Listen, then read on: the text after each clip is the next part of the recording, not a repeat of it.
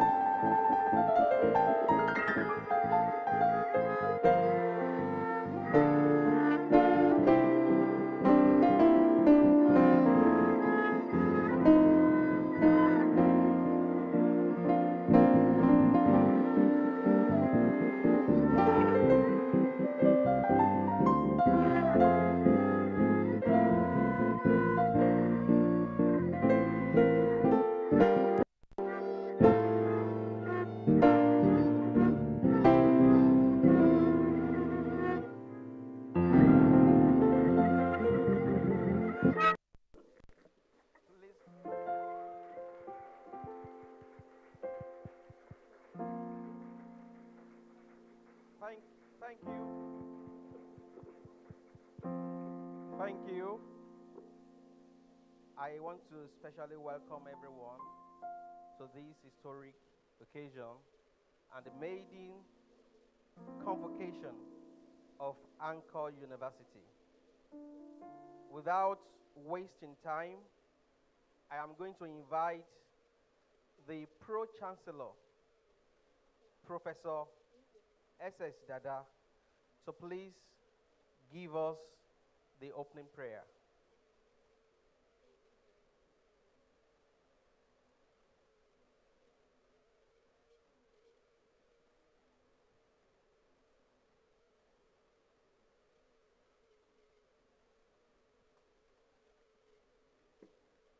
Let us pray.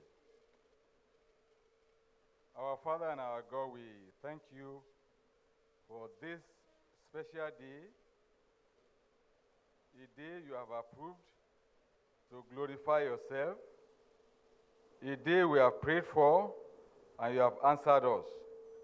Let your name be glorified in all the things we are going to do this evening in Jesus' name. This is a special day because you have decided that your glory will shine forth. As the first graduating students, we commence the program leading to their graduation. Father, we pray that this program will be ordered by you and that all that will come here today, tomorrow, and the next day, Lord, you bring them safely. The program will be successful, and as they go back, everything will work out according to your plan for our lives in Jesus' name. As we commence this important program, guide us aright. Thank you, Father. In Jesus' name we pray. Thank you, sir. While we'll remain standing, we are going to take the national anthem, followed by the university's anthem.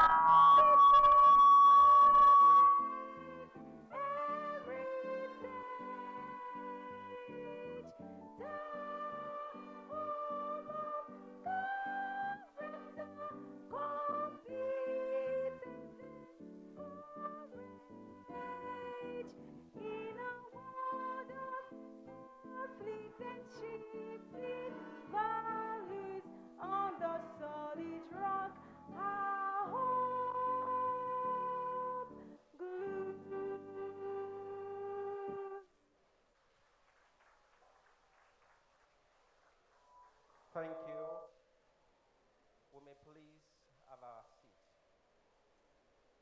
Apologies on behalf of our technical team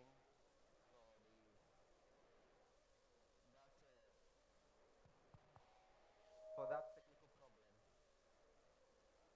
Thank you. On this note, I would like to invite the Deputy Vice Chancellor of Anchor University,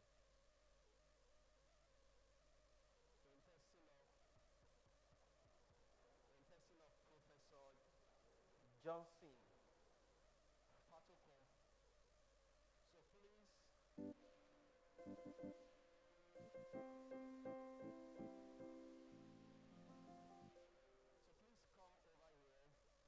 to introduce the guest. Thank you, sir.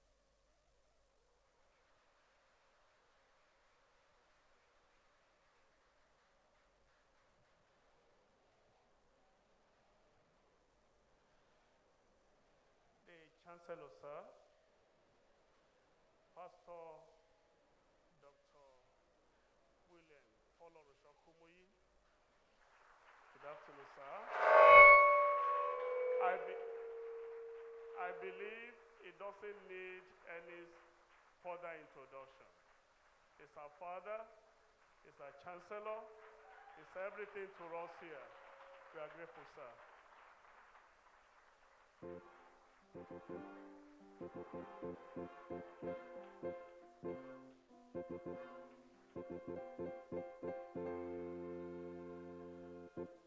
And he's not here alone. He's here with her mommy. Mommy, you are welcome, ma. God bless you, ma.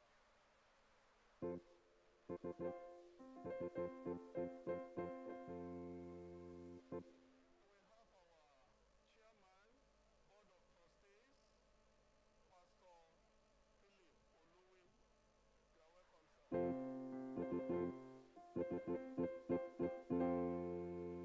We have the pro-chancellor and the chairman of governing board, of governing council, here with us. Of course, you saw him already, Professor Silas Dada.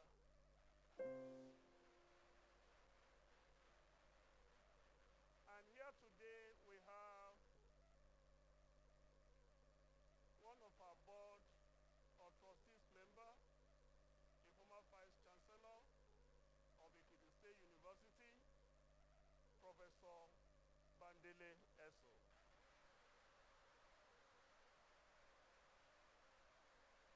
And we have some council members here seated. We have the NUC representative, Mr. Femi Yeye. We have Professor Abel Adebayo, all the way from Yola, Adamawa State, representing Northeast. We have Professor Kenneth Inadi from Owerri, representing Northeast. You are welcome, sir. We have our host community representative, is our Monile landlord of this place, Professor Tunde Okwe Davis.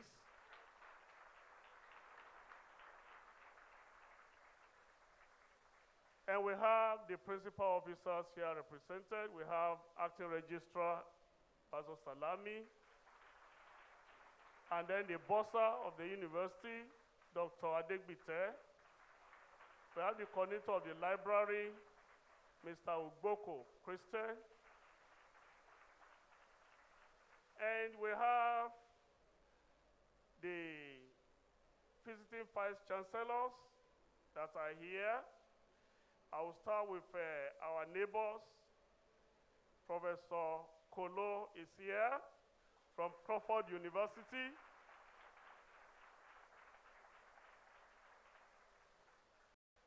And I have the registrar of Elizabeth University, Mr. Omololu Adegbenro. We have the Vice Chancellor, Fota, Federal University of Technology, Akure, being represented by Professor Adedayo Kayode. We have the registrar of Crawford. Actually, Crawford, they came in full. The registrar of Crawford is here with us. The university librarian from Crawford, she's also here with us.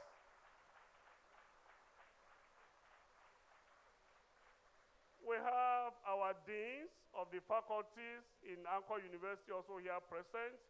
We have Dean of Faculty of Humanities, Professor Dele Adeyanju, followed by the Dean of Science and Science Education, Professor Arogundade, and the Acting Dean Student Affairs, Dr. Ayola. The time is not there to introduce everybody.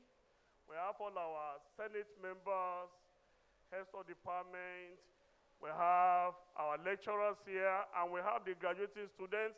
Some parents are also here. I recognize your presence all. But you are looking at me, there's somebody I've not introduced. Who?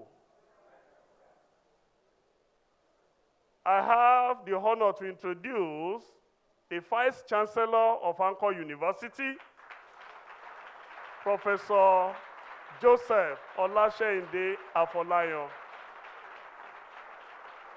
He is the host of our Convocation lecturer. That's why I'm introducing last before him. So I have the Convocation lecturer here.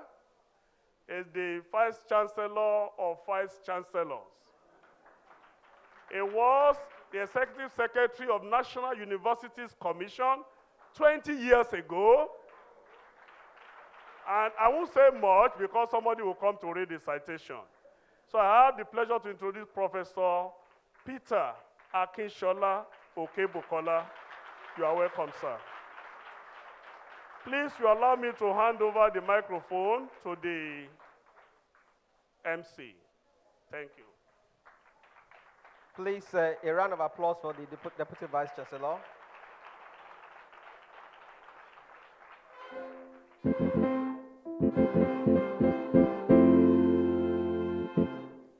Thank you. As we progress in this convocation lecture, the Maiden convocation lecture of Anchor University, it is my pleasure at this time to invite the Vice Chancellor, who has just been introduced to us now, Professor Joseph Afolayan, to give his introductory remarks. Vice Chancellor, sir.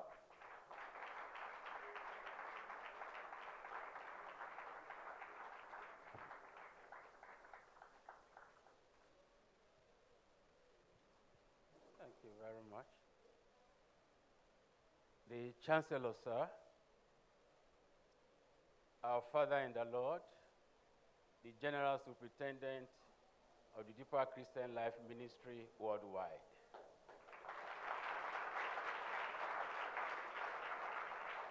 And our Mother in the Lord, the wife of our Chancellor, Mommy Esther, you are welcome.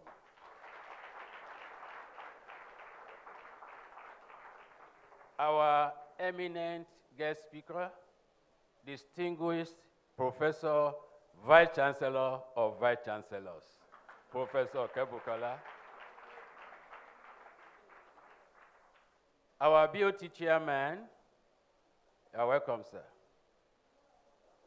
Our Pro-Chancellor and Chairman of Council, you are duly recognized. Members of the BOT, members of Council, visiting Vice Chancellors, and their representatives that are here present, other special guests present, principal officers and management members of Anchor University, members of Senate, Education Secretary, Deeper Life High School, deans and directors, heads of departments, divisions, and units of the university, members of staff, the ever-resourceful anchorites, Great anchorites, gentlemen of the press, ladies and gentlemen. We especially give glory to God for today's event. About 4 years ago, we were here with our Chancellor, marking the first matriculation of this university. And God has been faithful. He has preserved our lives. Those who matriculated that time, we are seeing them, we are sending them forth now, graduating life and healthy. All the glory be given to God. There's no doubt Anchor University has greatly enjoyed the presence of God in this place. And the reason why the vision of the university has been driven with passion by every member of the institution. The grace of God is available. And where grace is, power is there to do the best for God. Our Chancellor, sir, we especially want to thank you for your prayer support and all the support you have been giving to us. Daddy, we say thank you, sir.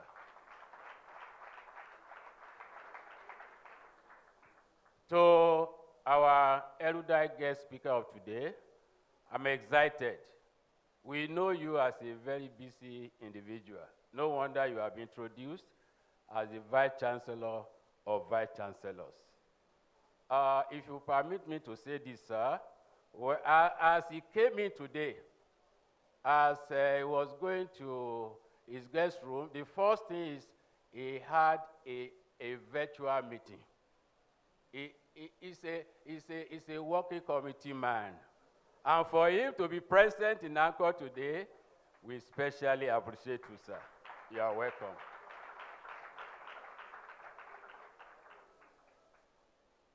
My own is to welcome all of us.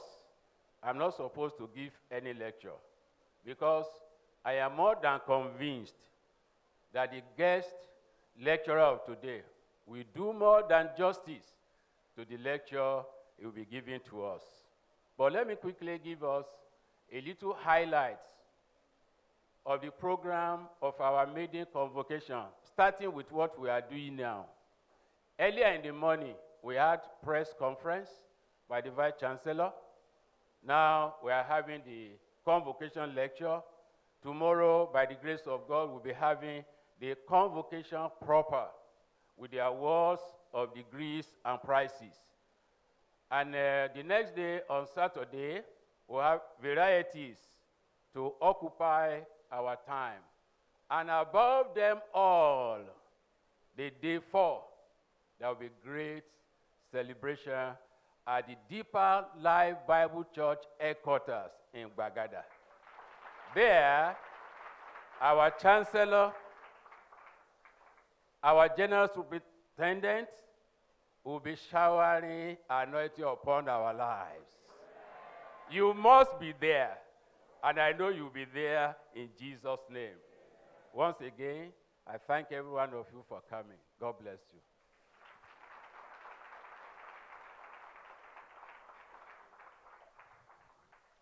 Thank you, sir.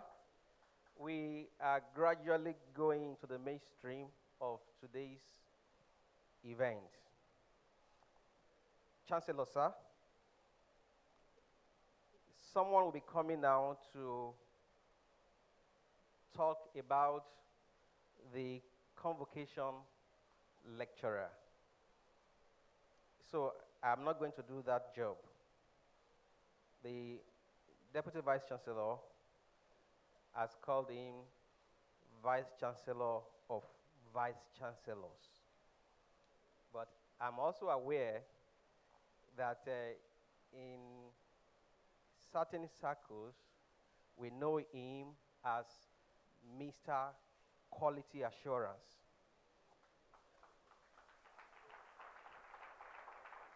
And of course, perhaps maybe two of us in this gathering. We also know him as Facilitator General. Well, some others may not fully understand. Rise up for why the citation is read. Thank you, sir.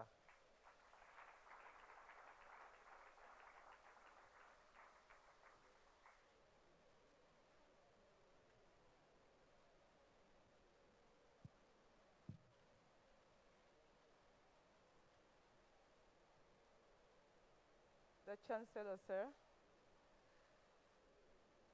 and our distinguished guests and all the protocols herein present, you are all recognized. It is my singular honor to read the profile of our distinguished lecturer for this year's Maiden Convocation lecture. I present to you the profile of our lecturer, Professor Peter A. Okebukola. Peter A. Okebukola, OFR, is a distinguished professor of science and computer education at Lagos State University, Nigeria. He had his higher education at the University of Ibadan, where he obtained his bachelor's degree in 1973, followed by master's and PhD degrees in science education in the same university. He had specialized science and technology training at the Massachusetts Institute of Technology, MIT, and Harvard University, both in Cambridge, USA.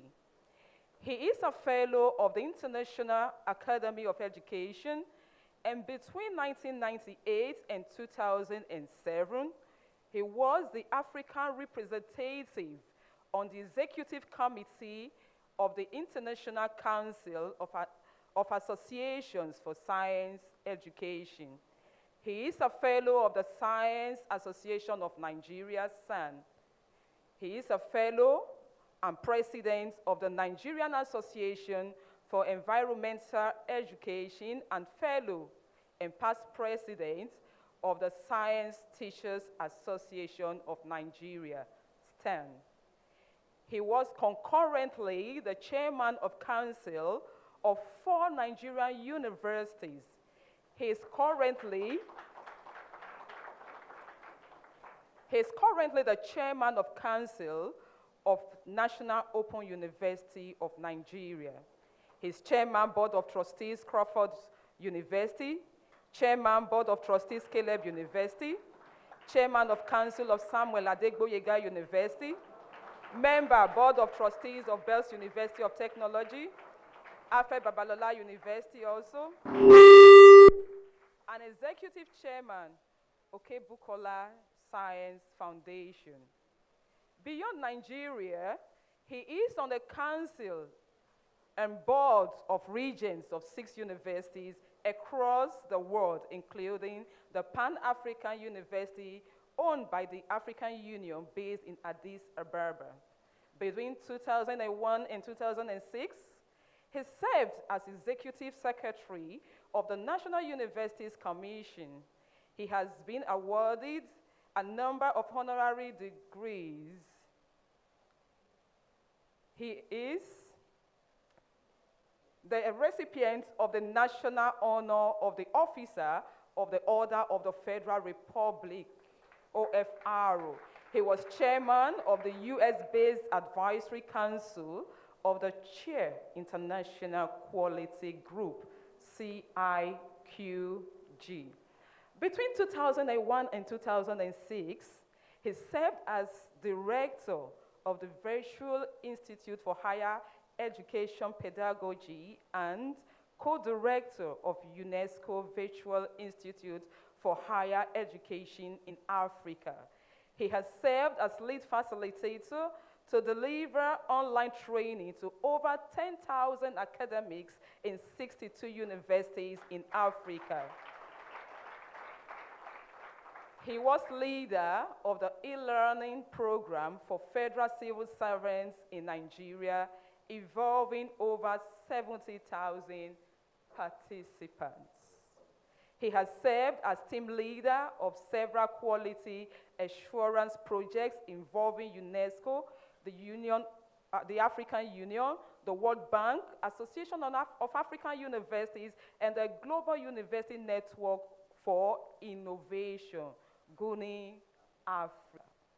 He has been involved in popularizing science in Africa since 1986 and has served as consultant to many African countries in popularizing science, especially among the youth and undeserved communities, notably girls, nomads, and rural dwellers.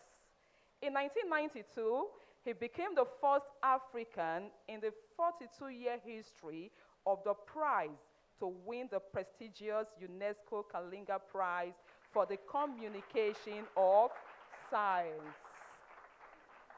His research efforts have gravitated around five central themes, which are computers in education and e-learning, cooperative learning, metacognitive strategies in science education, environmental education, and eco-cultural influences on the learning of science concepts.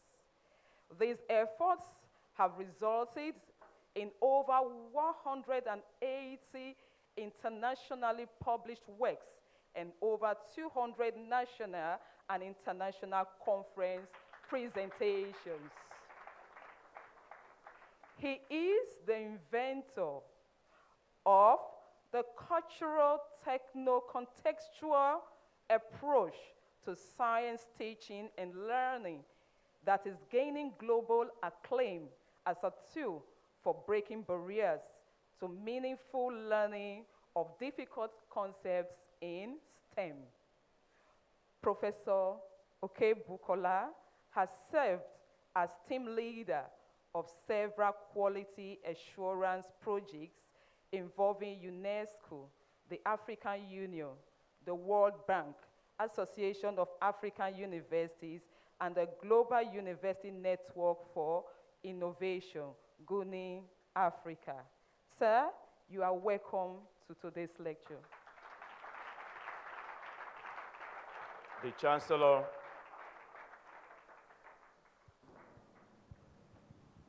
the General Superintendent of the Deeper Life Christian Life Ministry Worldwide. Shall we be seated? Please be seated. Yeah, okay.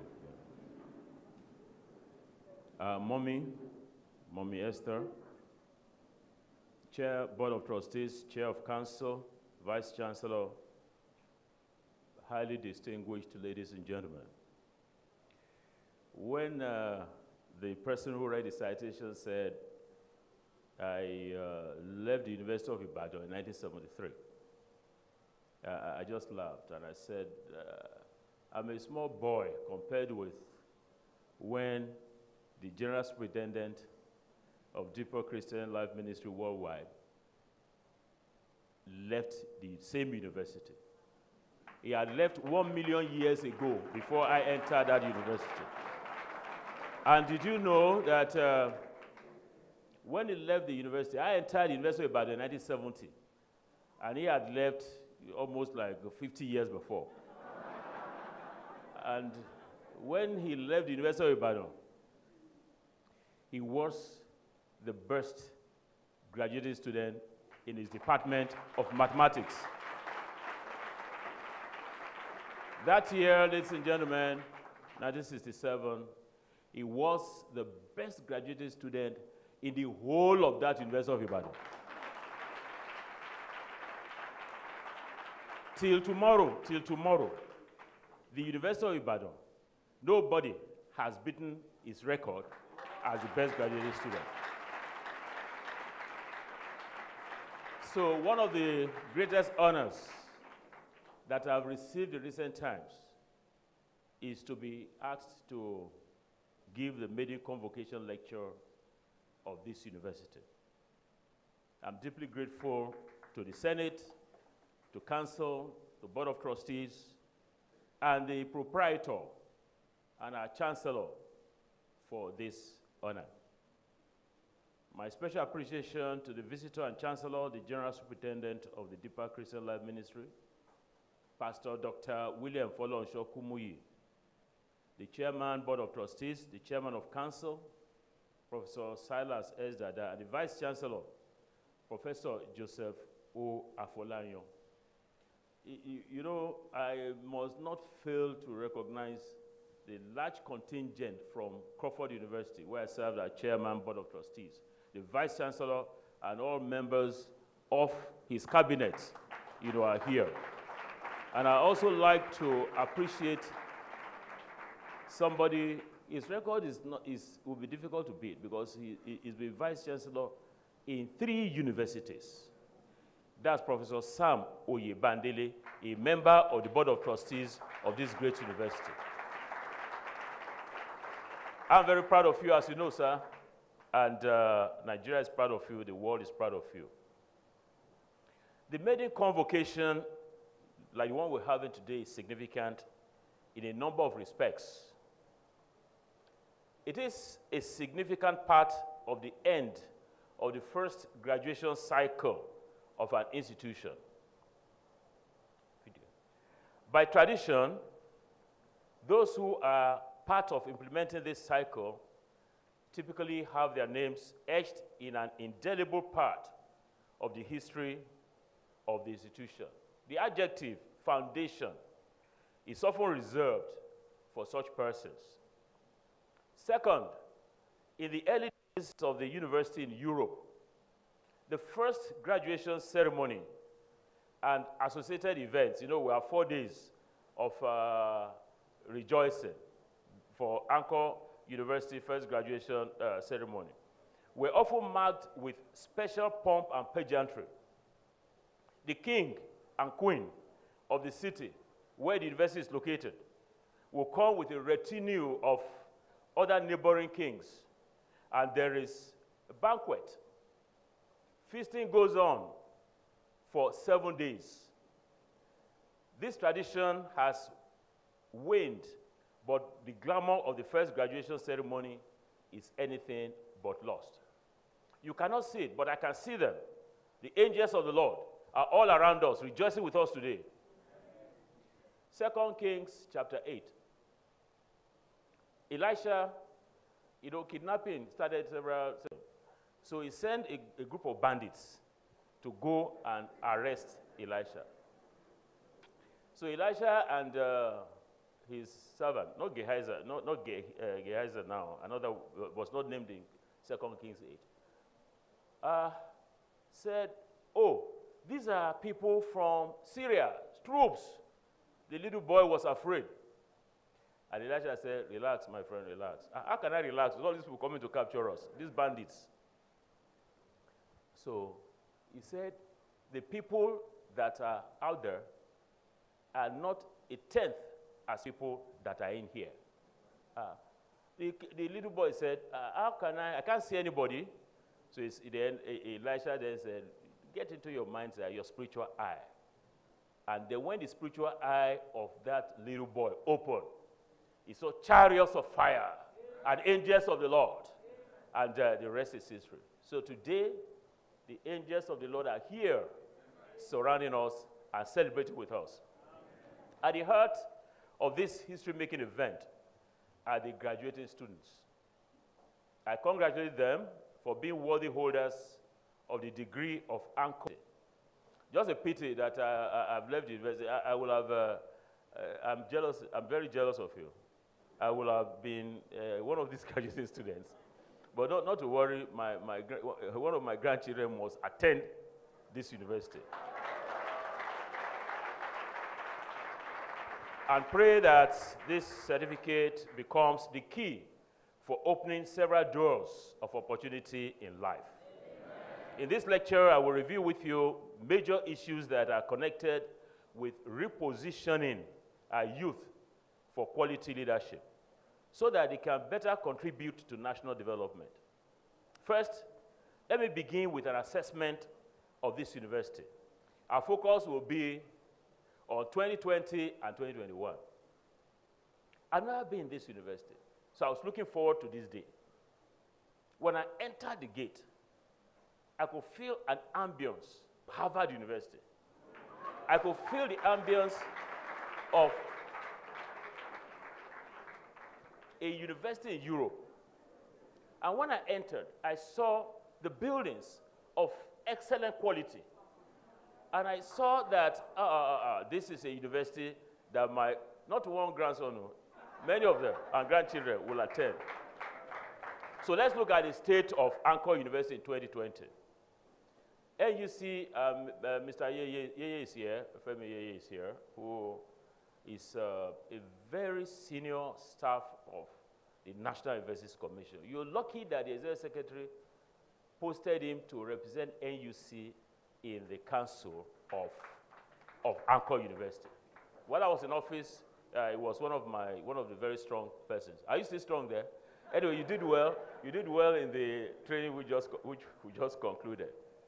Now, highlights of the report on teaching indicate that, no, I'm going to skip this part because the Vice Chancellor, Professor Folanyo, will be giving you excerpts of it. I'm going to move on to the situation in 2021. Anchor University in the eye of the world in 2021. So before we take on the theme of this lecture, it is worth asking, who do people say you are? What's the public perception of Anchor University in 2021? Well, when I received the invitation to give this lecture, I did a quick survey to answer this question. I probed those who said yes, that they know Anchor University. And I asked them, how do you assess Anchor University? And I'm going to extract some quotes from some of my respondents. The first quote is from a permanent secretary in the federal ministry. He said, the university is owned by the Deeper Christian Life Ministry.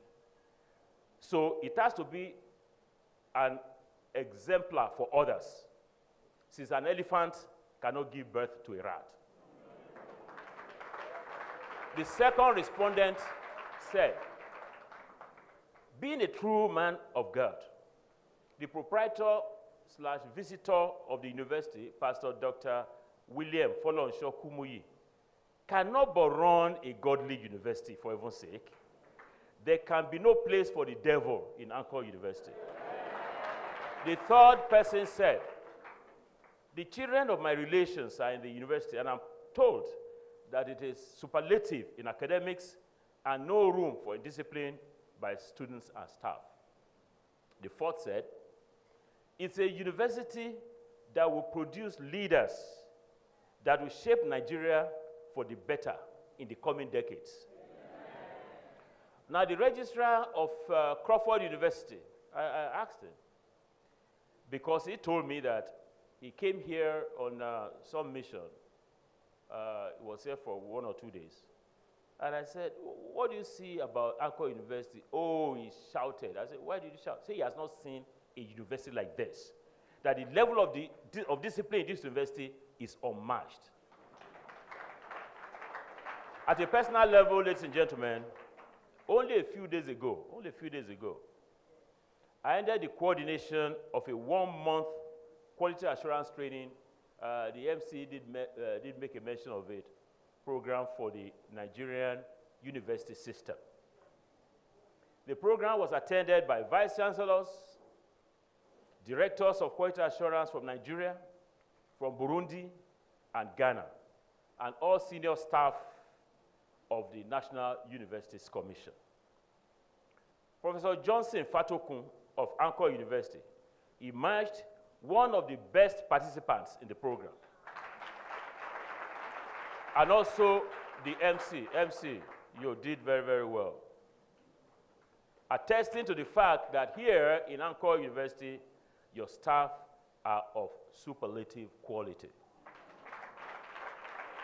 To conclude my survey, I inquired from NUC, the regulatory agency, and Anchor University is seen at NUC as an emerging frontliner with all its 13 programs accredited, with 13 programs in the full category, namely accounting, business administration, English and literary studies, history and diplomatic studies, biochemistry, chemistry, computer science, mathematics. Of course, you have to be maths. If you don't get this in maths, you are in trouble with our chancellor. Microbiology, mass communication, and political science. I'd like you to applaud yourself and thank our chancellor for this success story. But you see, the success that we've recorded here is not success that is human-made, because Anchor University is God's own university. It is Christ that will make a cornerstone, and no gate of hell shall come against it. So congratulations. Now let's shift gears to the topic of the lecture, re-engineering the youth for leadership imperatives and national development. By the natural order of things, the young must of necessity succeed the old, not so? It's an invariant natural cycle. Whether the old ones like it or not, and want to stay perpetually in power, like a number of African leaders, someday, they must have to leave, since they cannot live forever. When they leave, the youth will step into their shoes. On February 17 this year, I clocked 70 years by the special grace of God. And I had to retire and gladly saw my students and even younger, third generation of students, now full professors, take charge of things. The question that is worth addressing within the context of the theme of this lecture is, what attributes have the youth of today for successfully taking over the reins of leadership? What attributes do you have, you youth? Let us begin with some comparisons of the youth of yesterday, defined as about 4 decades ago. I'm going to plot a graph, 4 decades ago till today, and the youth of today. Chancellor, sir, ladies and gentlemen, about 40 years ago, secondary school and university students that I interacted with across Africa were noted for their acute sense of duty, honesty, slim chance of exhibiting social vices, such as examination malpractice and great manifestation of reading culture. Sexual immorality and drug, especially alcohol abuse, was minimal. Not that they weren't drinking in those days, but that one has small picking play compared with what is happening now. Now, the projects that are submitted in part fulfillment of a university degree were truthfully carried out without forging data, and plagiarism was low. The leaders of the student union in universities were noted for transparency, financial prudence, and low level of mismanagement of union funds. Female students were hardly into harlot activities and were largely satisfied with the funds given to them by their parents. Let's march on now, ladies and gentlemen, from about 40 years ago to today, 2021, this year. If we plotted a graph showing trends, we'll find a gradual depreciation in these aspects of youth behavior. Sense of duty of secondary school and university students has taken a dip. Honesty is a rare commodity, and the level of exam malpractice has jumped several percentage points, now assisted by technology. Drug abuse among the youth is an increasing menace that General Buba Marwa, the chairman of NDLEA, has decried in recent times. Sexual immorality, now wait for it, even in faith-based institutions, is spiking. Plagiarism of assignments, projects, theses, and dissertations has assumed unacceptable dimensions, thanks to plagiarism software that is keeping it in check.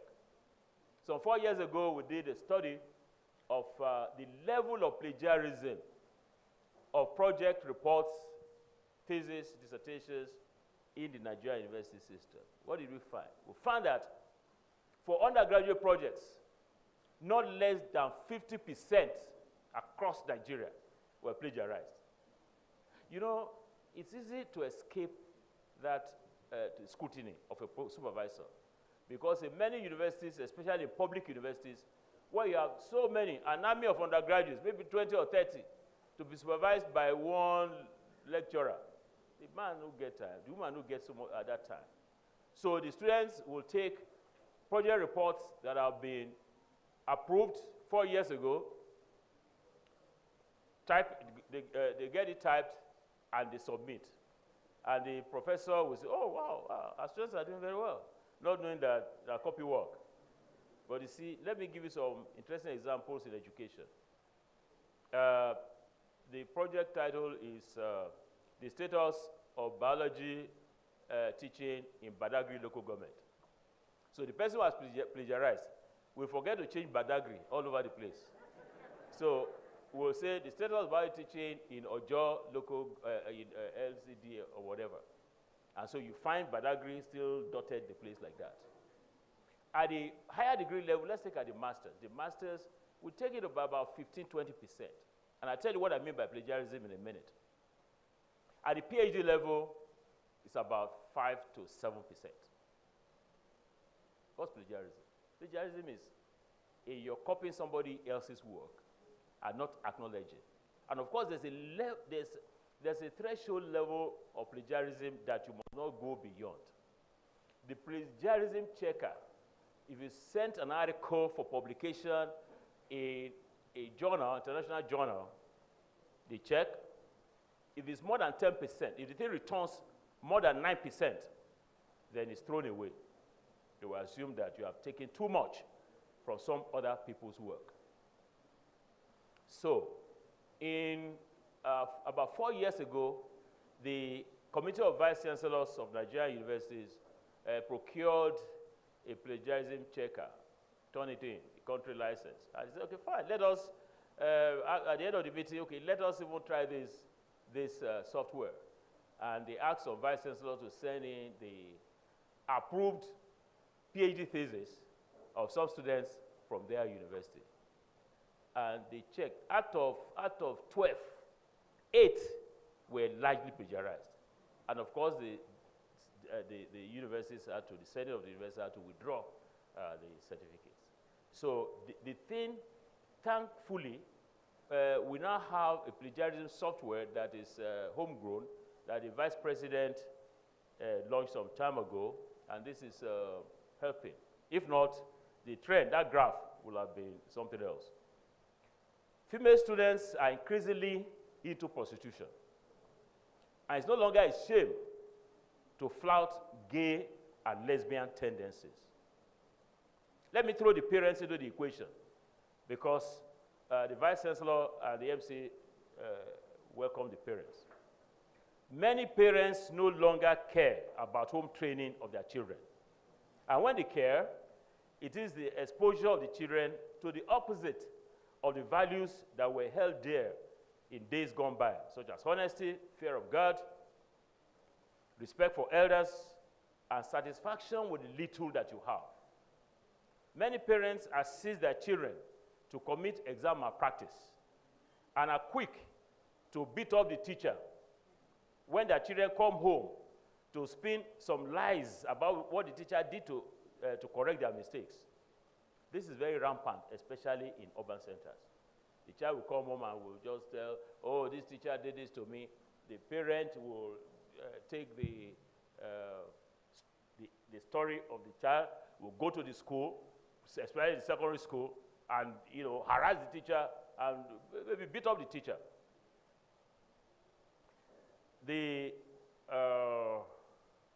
When all these unacceptable trends begin to reverse and our youth repositioned for high calling for national development and leadership, when will this happen?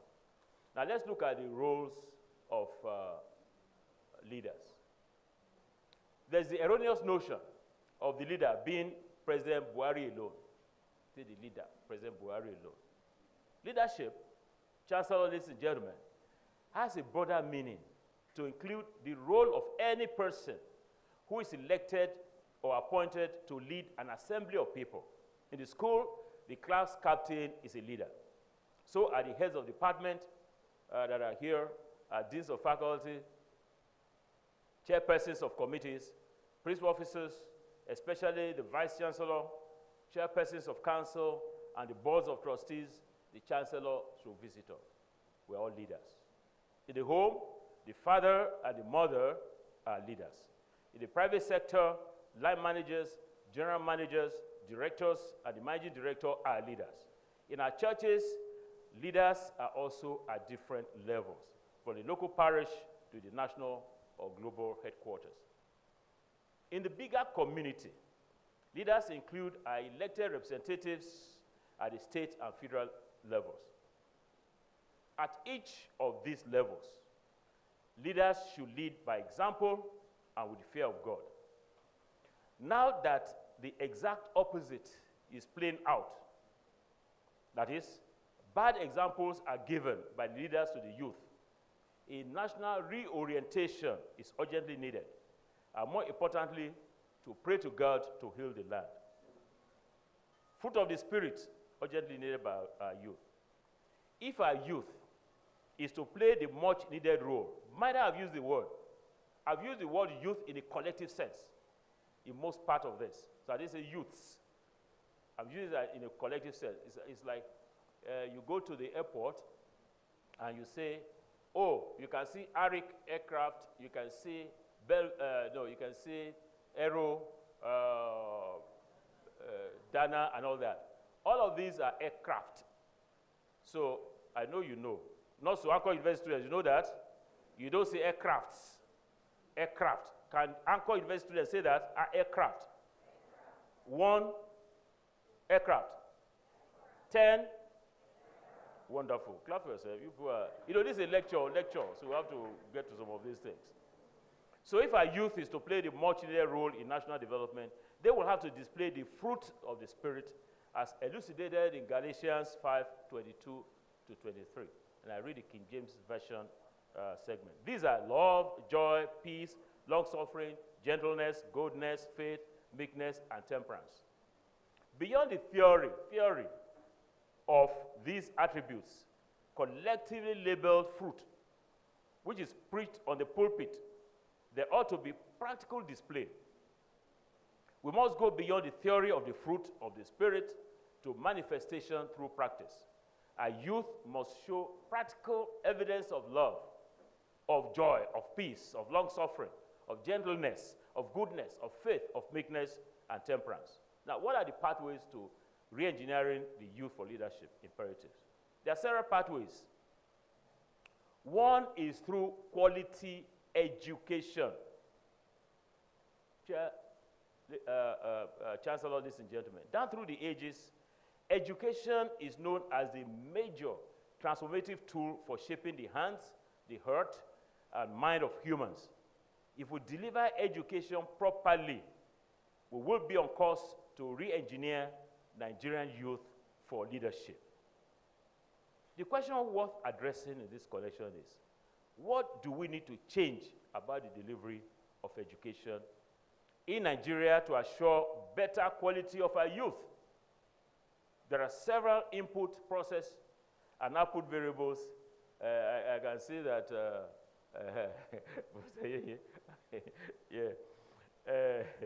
that we need to change. I will address a few of these variables. Let's take curriculum. We need to re-engineer the curriculum at all levels in a way that will lead to the development of knowledge, of skills, and attitudes that we desire of leaders and persons who will contribute optimally to national development.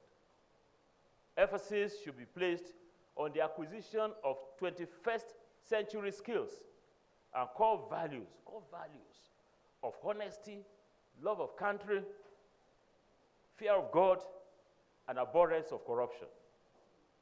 It's a delight to report, I'm very happy to report this development, that the National Universities Commission, under the leadership of Professor Abubakar Adamu Rashid, is taking bold steps to achieve these goals for the Nigerian university system.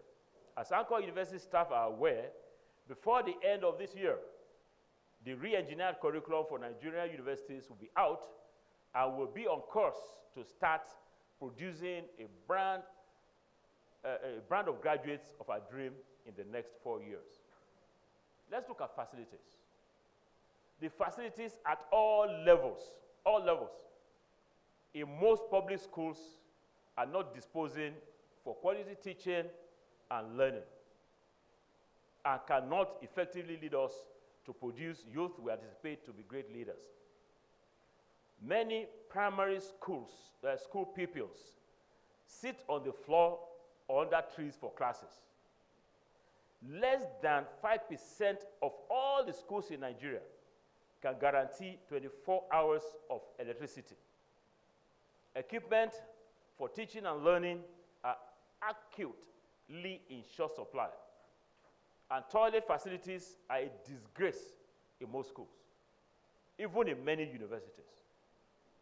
There's a need for a massive overhaul of the facilities in the entire school system in order to have a conducive environment for training future leaders. Let's look at teachers. We need quality teachers for training the youth for leadership positions, and to be properly skilled for national development. Such teachers are very thin in rank, as many are poorly trained and poorly motivated. You'll expect that there should be a gradient in the knowledge of the teacher of maths, of physics, of chemistry, Christian religious studies, whatever subject.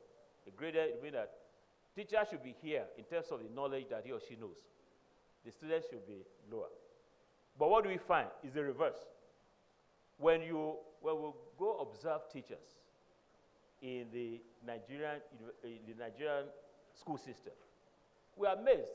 You see the teacher of biology, of chemistry, of maths, come and be solving some questions. And the people say, oh, no, teacher, that one is wrong. The second step, wrong. And the teacher will be doing boldface. Shut up, my friend. You know, our teachers have very, very low content knowledge. A teacher's preparation rests on 3 knowledge bases. The first is the content knowledge. That's the knowledge of your biology, of your chemistry, of your physics, of your Greek, like VC, Crawford University. The other is pedagogic knowledge. That's knowledge of how to teach, how to use the chalkboard, how to read lesson plans, how to manage the class. The third is a merger of the two, and it's called pedagogic content knowledge. That's the knowledge of how to teach your chemistry, how to teach your geography, how to teach your mathematics. On all these knowledge bases, teachers are flopped. I'm not being absolute. There are several bright teachers, but I'm talking about, you know, the model, if you call the model, the frequently occurring group. Such teachers are thin in rank and are poorly motivated. We need to rethink our teacher education program to strengthen these 3 knowledge bases and implement the juicy conditions of service. You know, President Muhammadu Buhari has instituted or approved this very wonderful policy for our teachers. The conditions should be applied countrywide with a plea to state governors to implement same faithfully. Let's look at curriculum delivery. What's the meaning of curriculum delivery? You have this curriculum which will come out from NUC towards the end of the year. And the curriculum is expected to be delivered, that means taught to the students. So teaching and learning part of this curriculum delivery thing.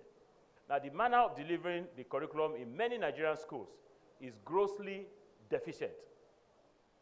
Interactivity is low, as teachers employ the lecture as a predominant mode.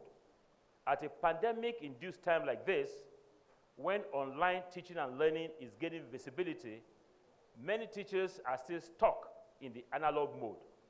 We need to put in place the correct mix of variables that will assure better curriculum delivery, including better ICT infrastructure and upgrading of the knowledge and skills of teachers.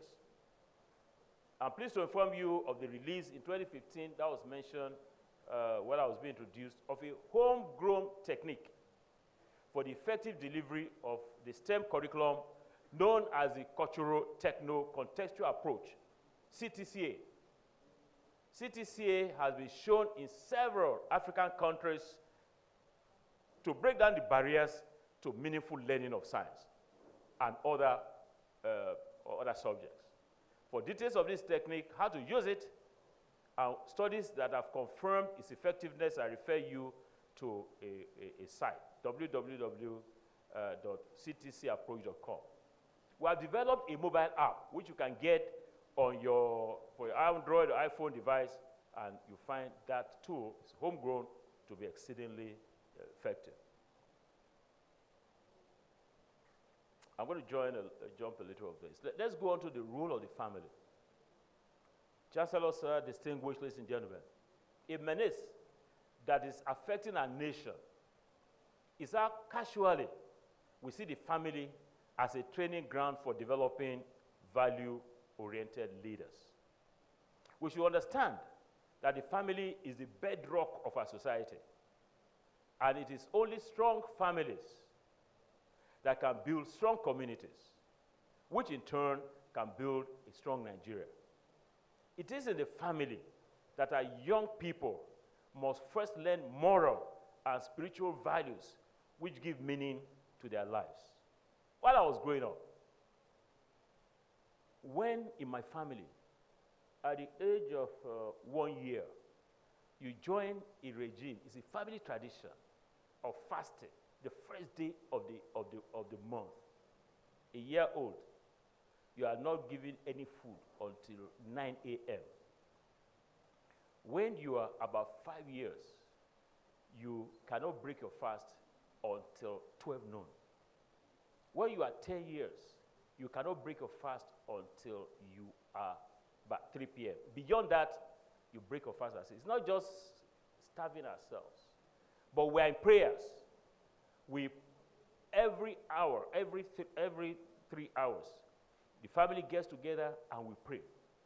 And this, in most families, this doesn't exist again. I didn't like it while growing up, especially by 5 a.m. when we'll be woken up. Baba wake us up. Oh yeah, come for prayers. And that is when sleep, devil, that's when sleep will be catching you well. But of course, my father, a policeman, will not, oh yeah, my mother, all of you come, and they will insist. Those of us who will make like this, you are the one to pray, you are the one to pray. And during that family worship, my parents will pick a core family value, and explain to us. 4 a.m. in Lagos, all the parents are already on their way to Lekki, to Victoria Land, to everywhere. Waiting be prayers now. Hit it. Parents and guardians cannot expect schools to take over their primary responsibility for molding their children to be better persons and God-fearing leaders. When I left, when I got to University of Ibadan, I got led by the Spirit that, look, this one day thing, don't let it be only one day. The first 3 days of the month, commit it to God in fasting and prayer. So when some people will ask me, Professor Okebukola, what is this, the secret of your success? My friend, very simple though. The secret of my success is the great God of heaven and earth that I come to every first 3 days. I spend the first day, let me tell you the thing. The first day of the month, like July 1st, my fasting and prayer session, I will thank God for every day of the previous month of June. Take the day one by one. Undeserved mercies, undeserved favor. Do you think it's because you are smart that you are alive today? Our general superintendent is 80 years plus 1 month today. Look at Baba, he's stronger than I am. You think it's, many of the people I grew up with in the University of Ibadan are no more with us. And they will say, oh, don't eat this one, cholesterol day there. Jog every day. Jog. Do this thing. And no more with us. It is this grace of God that keeps us. I must continue to draw from that fountain of grace. Second day, what do? Second day, 2nd of July. I take the day one by one. It may take me 2 hours or 3, I don't care. But I take, God, look, July 2nd. I don't know the next second. My great friend and brother, Professor Ibidapo Obe. I just woke up to learn that he has passed. So, all the other people, you see, God, you can't solve arithmetic. There's one equation that we used to solve in chemistry class in UI. It's called Schrodinger's equation. Very difficult equation to solve. You can't subject this thing, God, to any equation. Do this. God has his own way. He loves who he wants to love, and you have to stay at the center of his will to be able to derive those benefits. So, second day, I take this, July 2nd, God, first, the next minute, I don't know, the next hour, I don't know, the whole day, I don't know. 3rd of July, 4th of July, I do that to the end of July. Devil go run away. 3rd of July, I then take 3rd of July alone. Not to talk about the other daily devotions. Today, many youths are growing up without any guidance, mentors, or role models. I've seen parents helping their children pass public exams by enrolling them in miracle centers. We have seen parents teaching their lives, they teach their children to lie. Because they lie also. We have seen parents, we are only training young people that will engage in stealing, in cheating, in cultism. You need to trace the family background of the cultists. You find out their parents or their uncles, they are into all these stupid cults. So they're also in there. Exam malpractice, sexual promiscuity, indecent and obscene modes of dressing, and forgery of certificate. Did you know that when parents, especially those very rich ones, in private schools, especially around Lagos, during after secondary education, they send their children to Europe and North America for university education. When I have an opportunity of talking with them, I said, look, why don't you keep these children here under your watch? Send them to Anchor University. Send them to universities around where you can monitor them. They say, no, they're sending their children. The moment these children, you know, the age band is a period where they can be manipulated. So within a few months, these children are into something else. And the parents will not know. They will phone the child and say, oh, how are you doing? Oh, I'm doing very well. The boy may be in one brothel or someplace else. So I always entreat the parents, even if you have to send your children overseas, try to see how you monitor them. And of course, you enter a plane, and you see all this small, you know, stolen money gets you mad.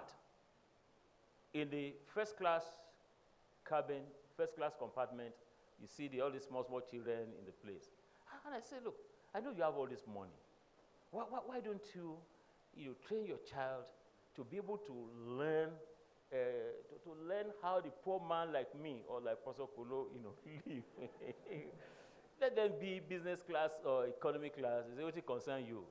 They have the money. So you see all this, the entire first class is filled with all these small children. We have a lot of challenge in this country. We all must realize that Nigeria consists of communities, and families constitute communities. Therefore, the stability of the nation depends on how stable or robust the families are, and consequently the communities, Parents and guardians, remember, of course we know this, Proverbs 22:6. Train a child in the way he should go, and when he's old, he will not depart from it. Let's look at the role of religious institutions. Our religious institutions are not only for developing our young people spiritually, there's a need to also focus on developing them for leadership. There's no better institution to trigger a revival of values in our young people than the church. The church should encourage young people to harness all their God-given talents to contribute their quota towards national development and move the nation out of the current economic challenges. The church must create platforms for youth engagement. We're grateful, very grateful, for a Deeper Life Bible Church 2020 conference, where young people were encouraged to emerge beyond the current challenges and live beyond overwhelming societal, economic, cultural, and generational limitations. Yeah, thank you for clapping for that event. It's a flagship event, and more of such events are urgently needed by religious institutions, especially our churches. I've also identified the role of the media. You have copies of the address. I'm going to skip this. I've also talked about political participation. I've talked about participation in business and entrepreneurship. Mind how I pronounce that word. I didn't say entrepreneurship. I pronounce that entrepreneurship. Our students, I want you to pronounce that entrepreneurship. One more time. Very good. You know, this is a lecture. May I go teach you this thing? By the way, there's a test. When I finish, there's a test for all of you. I'm giving you a test. Librarian, you're afraid already. Don't worry. It's only for the students. Only for the students. I also talk about political participation. Okay, I've done that.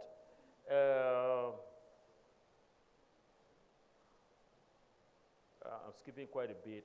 Looked at the role of civil society organizations, and then let me begin to conclude on character, competence, and courage. I'm thrilled by the three core values of Anchor University: character, competence, and courage. Without character, Chancellor, ladies and gentlemen, laced with competence and delivered with courage, the products of our school system will be incapable of meeting the needs of society. If our universities are to train graduates having these attributes, half of the battle of good leadership for Nigeria will have been won. If I had my way, I would ask Elizabeth University, Crawford University, all the universities in Nigeria, 196 of them, to include these three attributes. They will have to pay Anchor, though, have to pay Anchor some money. These three attributes in their values. Perilous times here. As I listen to global, national, and local news every day, I'm left to wonder if the day will ever dawn where we'll see a decline in the manifestation of ill behaviors among the citizenry, especially our youth. By the day, it's a case of worsening, getting worse by the day, scenarios as crime rates and unacceptable practices keep rising.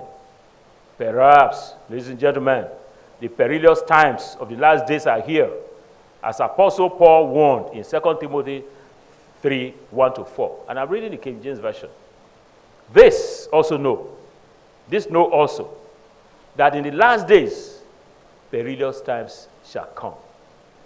For men, using generically now, men and women shall be lovers of their own selves. Is that happening? Yeah. Covetous. Is that happening? Yeah. Boasters, proud, blasphemers, disobedient to parents. Is that happening? Yeah. Unthankful, unholy, without natural affection. You can see no natural affection. Man and man, woman and woman. The world is terrible. Truce breakers, false accusers, incontinent, fierce, despisers of those that are good, traitors, heady, high-minded, lovers of pleasure more than lovers of God. Is that happening? You know, on Sundays, when people should go and worship, either online or in assembly of persons, physically on site, you find people, all over the place. Go to Ikeja, the people are selling, buying and selling, and all of that. So, if you walk down the streets of Ayobo, of Aba, of Abuja, of Kano. You will find such persons that are listed as captured in 2 Timothy 3, 1-4 in large numbers. One can speculate that the ranks of such people will swell in the coming years. Do you agree with that speculation? That the ranks will swell? Yes. What is the solution? The solution, my dear students, ladies and gentlemen, is to pray for the Holy Spirit to take control. It is for our spiritual leaders and parents, indeed all Nigerians and all citizens of the world, to seek the face of God to heal the land. In this lecture, I'm concluding now, we examine how different stakeholders can re-engineer the youth for leadership.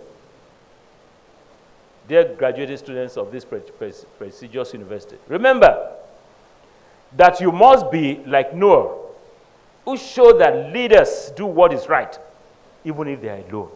You must emulate Abraham, father of faith, a leader who embraced the unknown with faith in God.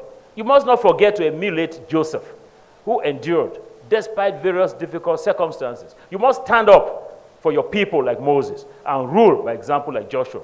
You must be like David, who was not afraid of giants. You must be like Daniel, who maintained his resolve without regard for consequences. You must be like Deborah, who rose in her time as a worthy judge and prophetess in Israel. You must be like John the Baptist, who was bold, and our Lord Jesus Christ, who showed that leaders can be servants. You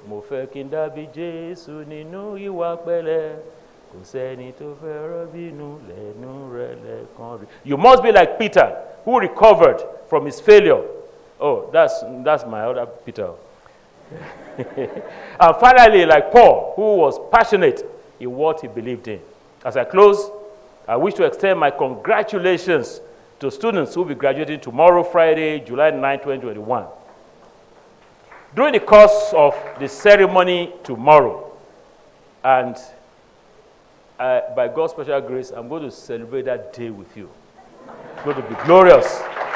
When our Chancellor confers the degree on you in person or by proxy, you are no longer referred to as graduates, but as graduates. Let me tell you the difference between the two words. In the early days of the university, when the person who is to graduate is coming in, is a graduate, he or she will have the tassel. This one is the tassel of this one, this rope. You have to have it on the right. That means you are not a graduate yet. You are just a graduate. When the chancellor, when you come up to the chancellor, and the chancellor says, "I admit you," you know about the twinkling of an eye, like rapture, twinkling of an eye. That is exact twinkling of an eye. As soon as the chancellor says, "I admit you," you automatically transform from being a graduate to being a graduate. So tomorrow, you know, the chancellor will say, "I admit you all." And then after that, you have to move your tassel from the right to the left. So when you see somebody, when the graduate is putting this one, those are bushman, putting this one here. But me, I know the bushman, that's what I'm having is right here on the left. As you turn your tassel tomorrow, God will turn you in a direction for a glorious future. Amen. You will be leaders in Nigeria, in Africa, and the world. Amen. God will grant your heart's desires for a good wife or husband, children, grandchildren, good job, good placement for postgraduate degrees, and most importantly, when your travel days are over, Christ will give you a place, and I in his great kingdom. Amen. Dear parents, you will live to see and savor the joy of these success stories of your children. Amen. Nobody will stand in your place on the days of their celebrations. Amen. Once again, I appreciate the honor of this invitation to give this lecture, and may God continue to bless our efforts. Thank you.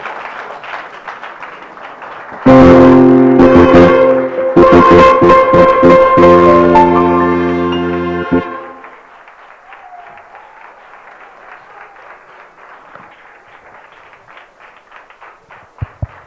We can do better than that. More of that. More of that. Thank you. Please, let's be seated. We'd like to appreciate the Convocation lecturer for that sumptuous meal he has just treated us to. If you have followed through this presentation, you will take note of those vital points for re-engineering the youth. And so many young people that are here, I believe you have taken note of the message that has been passed across. I pray you will not be found wanting in Jesus' name. Amen. Once again, let's put our hands together for the lecturer. Thank you.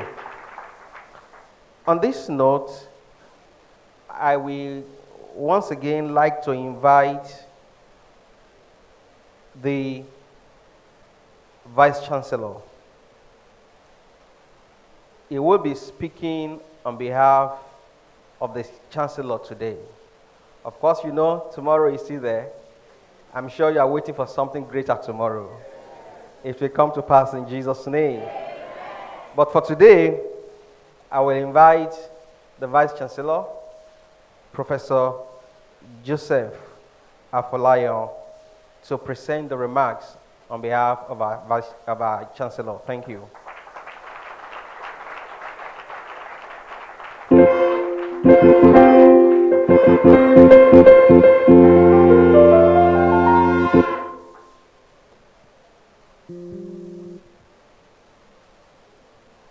My assignment is very highly intimidating.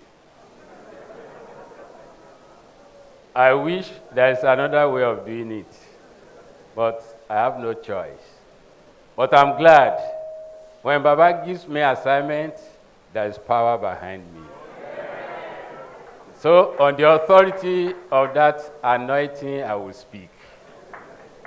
Our distinguished guest speaker, this is not a vote of thanks, but appreciating your potential.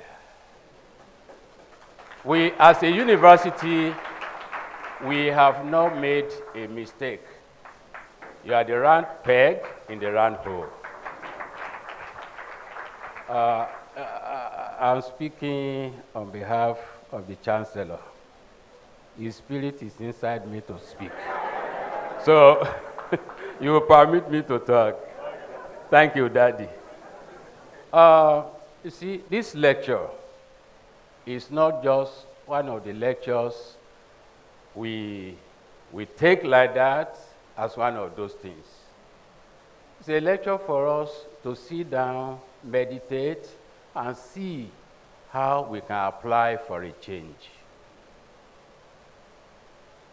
The title of the lecture was By Inspiration, and we can see the evidence of inspiration in the delivery. So, it is our prayer that all of us, as we have heard, will go home with lessons that are applicable, lessons that will help our community for a change. If all the number of people who are here today will take these lessons very seriously and we apply, Nigeria is transformed. Amen. We pray that the Almighty God will help each and every one of us to take it in very deeply with serious application. On behalf of the Chancellor, I believe tomorrow will be a greater day. Amen. You will hear him speak. Amen. When he speaks, his words will stay in your life. Amen. Thank you very much.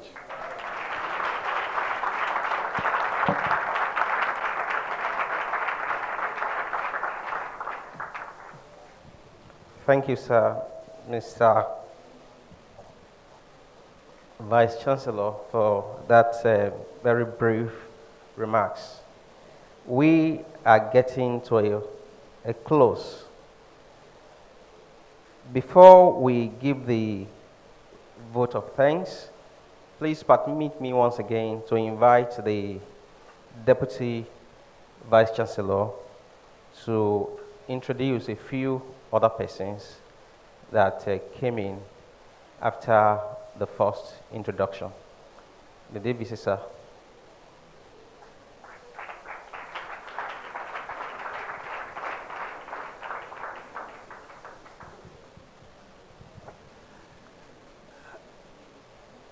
Actually, it was an omission. I was seeing Baba here, you know, like father, like children. I didn't know he was the one sitting down here, and I didn't introduce him. We have one of our big pastors in Lagos who had accompanied Baba to come here, Pastor John Akinwande. You are welcome, sir.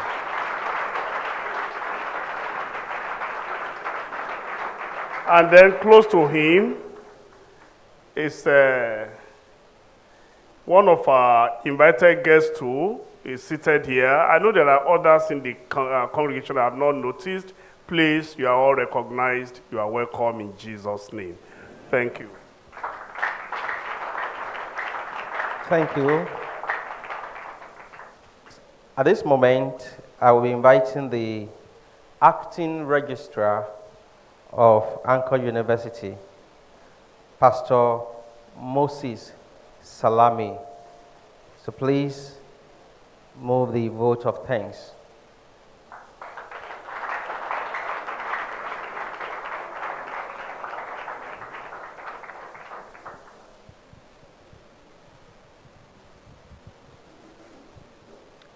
Our Father in the Lord and the General Superintendent of the Deeper Christian Life Ministry, the Chancellor and Proprietor of Anchor University, our guest lecturer of today, and the Vice Chancellor of Chancellors, the Chairman of the BOT, and other members of the BOT here present, the Pro-Chancellor and Chairman of Council, and other council members who are here present,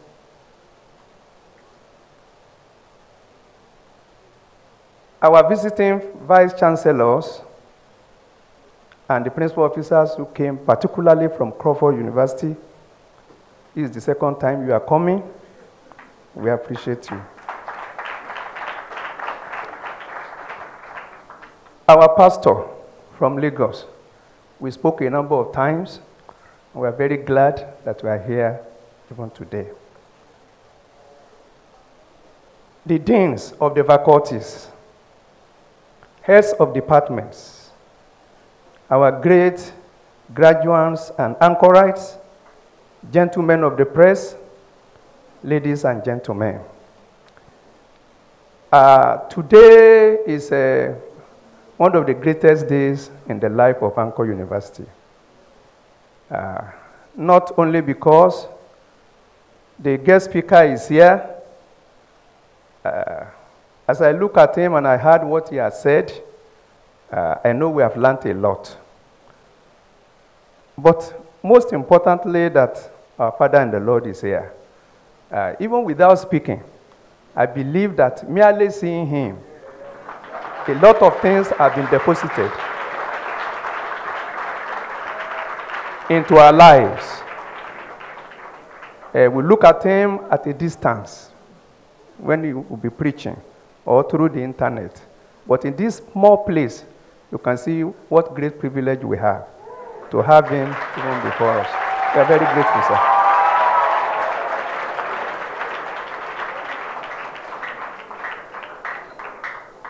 Without God and him, we cannot be here in Anchor University.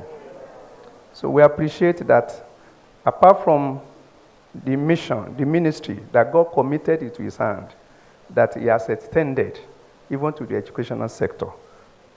The Lord will continue to help you, sir. We appreciate you very deeply. Let me say one thing, sir. I'm always thrilled when we bring people here as professors, speakers. And then when I discover that they are godly people, it's always very challenging that, you see, the youth of today, they think it is when you live careless lives and anything goes. That is when you can make it in life. This is an example. This is an example. You can see the whole lecture that was filled with godly statements, godly examples. We are encouraged, sir.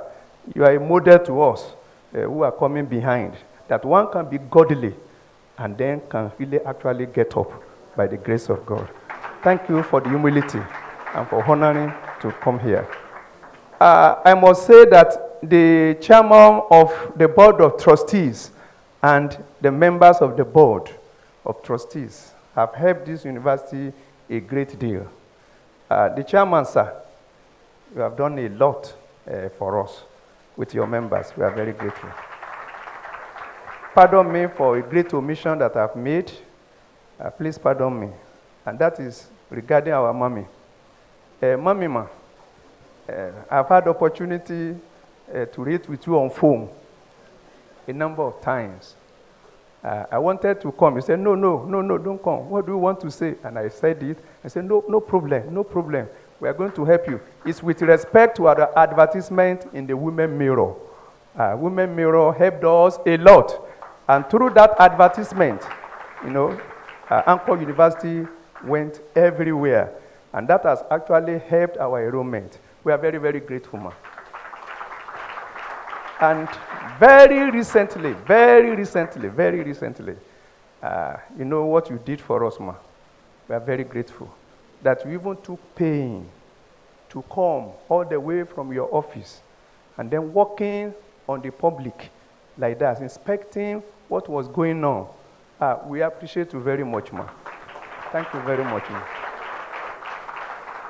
To our council, led by the Pro-Chancellor, Professor S.S. Dada, we thank you very much for how you have managed the affairs of this university for the past 4 years. We had the last valedictory council meeting on the 25th of this month, and you could see how the members of council were actually appreciating your leadership. Thank you very much for providing an exemplary leadership for council and for allowing God to use you to take university to this level. To our Vice Chancellor, I should not say anything about you and the principal officers, but you know your handwork. That's what has taken us to this level. We thank you very much. And then for our deans, our professors, Professor Banjoko, when they were introducing the deans, you were not on seat. That is Professor S.A. Banjoko. He is the Dean of the Faculty of Social Management Sciences. He's one of our responsible leaders in the university who is like the chairman of the deans, and very humble, very diligent, a man of over maybe 75 years. He's even stronger than myself. So God is helping him. We thank you very much. The other deans, you are seated there, President Arokundade and Adeyanju. Now for our HODs, without you, what we are doing today cannot be possible. We thank you very much. And for our students, great anchorites. Great anchorite.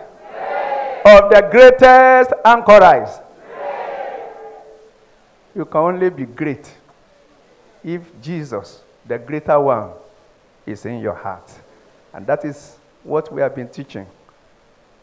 That is what our Father in the Lord has been teaching. That is what the guest speaker has emphasized several times today. I pray God will help you to imbibe what we are teaching you in addition to the academic learning. You go places in the name of Jesus. Thank you for your cooperation. Thank you for your support.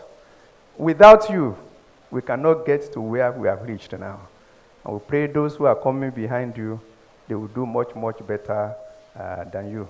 Once again, the Chancellor, sir, and other protocols duly observed. I'm very grateful for this opportunity. As you go back, the Lord will take you back safely. As we are here, please, tomorrow, let's come to the auditorium there. Greater things are waiting you there. Thank you very much for your coming. God bless you all.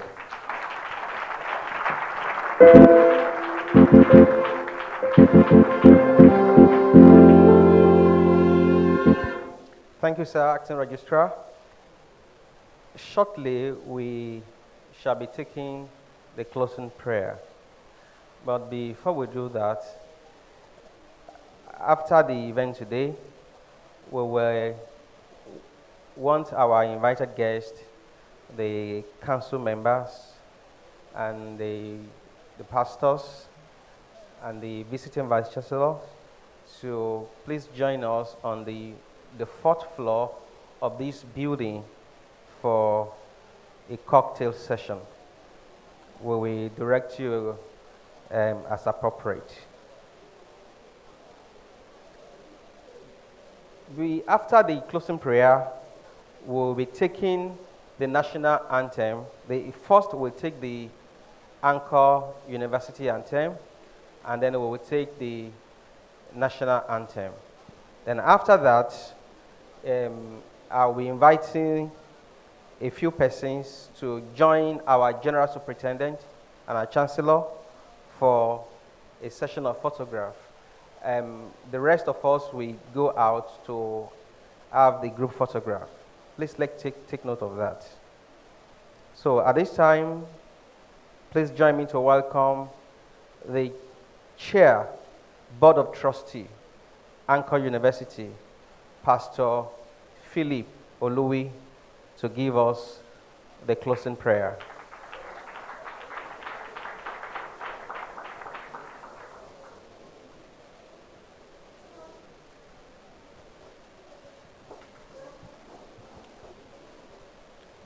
Shall we close our eyes to prayer? Father, we want to thank you for this joyful occasion. Thank you for your presence in our midst. Thank you, Lord God, for all that you have used to make this event to happen. I want to thank you, Lord God, for our Chancellor, our Father in the Lord, who conceived this vision. Thank you, Lord God, for sparing his life.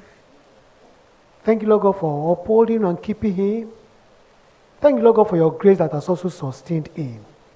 Lord, accept our praise and gratitude in Jesus' name. We also want to thank you, Lord God, especially for our convocation lecturer, for the wisdom you are giving unto him to deliver such a wonderful paper like this. Thank you, Lord God, for the in-depth of knowledge you have also given unto him. Lord, accept our praise and gratitude in Jesus' name. Lord, we have listened and we have heard. We pray the grace to carry out all that you have learned at this convocation lecture, you give unto us in Jesus' name. Lord, we commit unto you the graduating students that as they go out into the world, like, oh Lord God, the convocation lecturer said, they be like Noahs who will stand and stand alone for God in the name of Jesus. Like Abraham, who will not be afraid to do and to obey whatever your command is in Jesus' name. And Lord, we are praying they will shine for you. Your glory will rest upon them. And the power of God will be revealed in their lives in the name of Jesus Christ. Loving Father, you want to pray for a convocation lecturer. You have used him today, use him more. Lord, greater opportunities open up for him in Jesus' name. Greater knowledge, greater wisdom, give unto him in Jesus' name. And Lord, good health, give unto him in the name of Jesus Christ.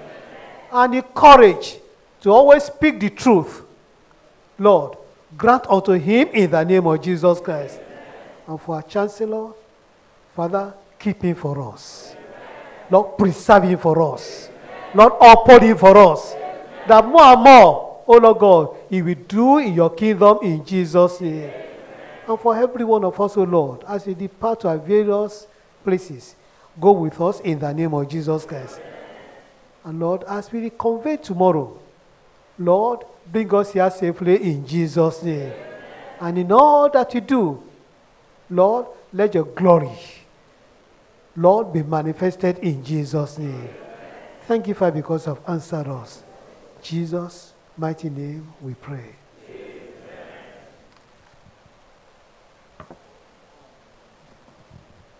Thank you, sir. Please, let's remain standing as we take the university's anthem.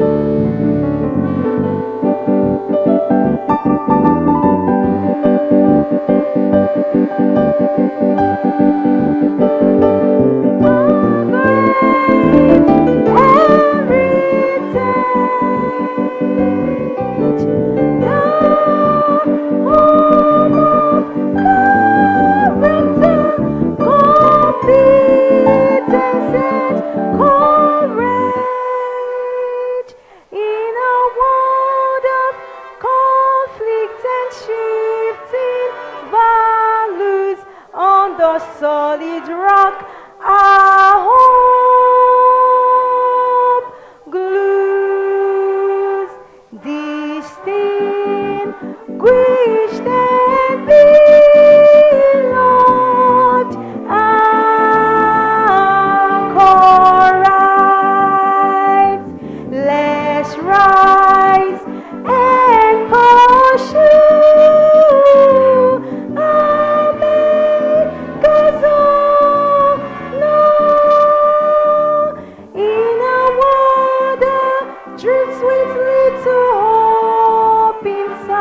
Strive to play the man and cast your anchor.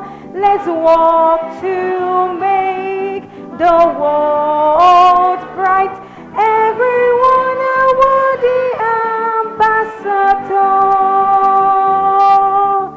Anchor University, our great heritage.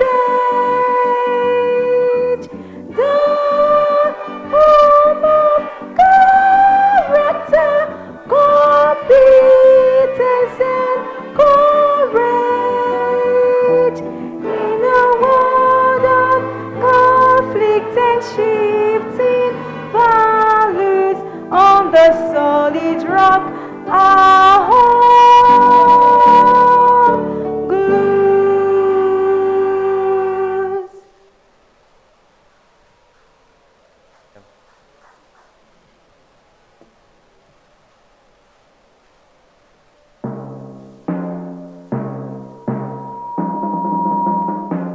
Arise, O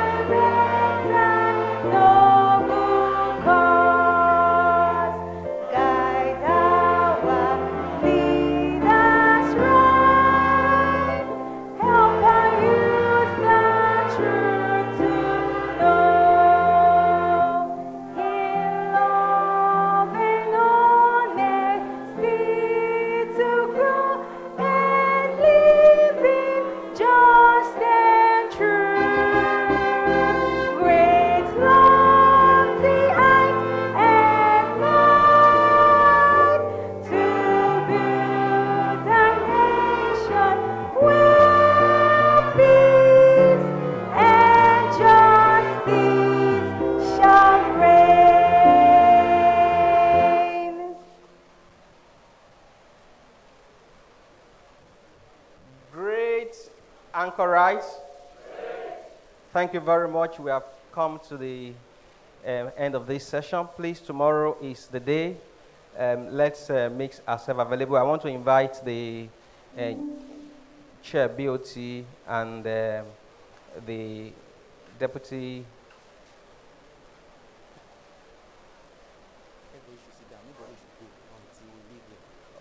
Oh, okay, please, let's have our seat, please. Let's have our seat. Nobody should go out, please. Please, until the Chancellor leaves. Then, please, I want the Chair BOT and the Pro-Chancellor to please come forward to join the Chancellor and the guest lecturer and the Vice-Chancellor for the group photography. Please come, sir. And Mommy, ma, please come.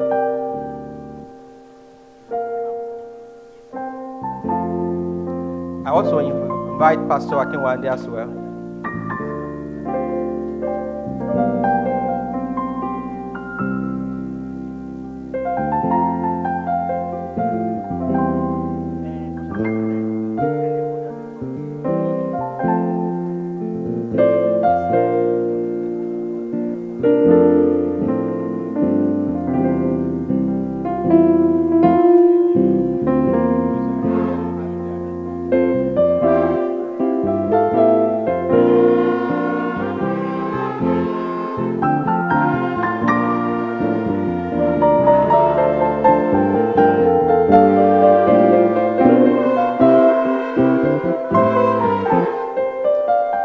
That's fine, please. Other council member can please come and quickly join.